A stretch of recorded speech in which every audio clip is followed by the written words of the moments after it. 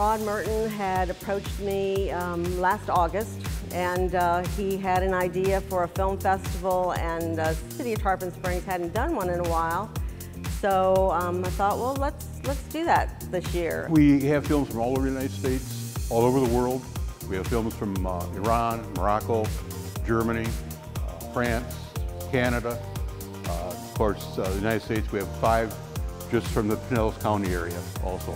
First prize is $100, second prize is $50, third prize is $25, and it's all based on votes of the audience. Tickets are $8 per slate, $5 if you have to be a member of Tarpon Arts. If you want to buy an event pass, all event pass, then it's all 5 shows are for $32. Movies are so popular, and it was an opportunity for us to kind of look at the international group of filmmakers that are out there, and also to celebrate some of our local filmmakers as well. We're really excited with the response that the public has given us to this, so there could be more in our future.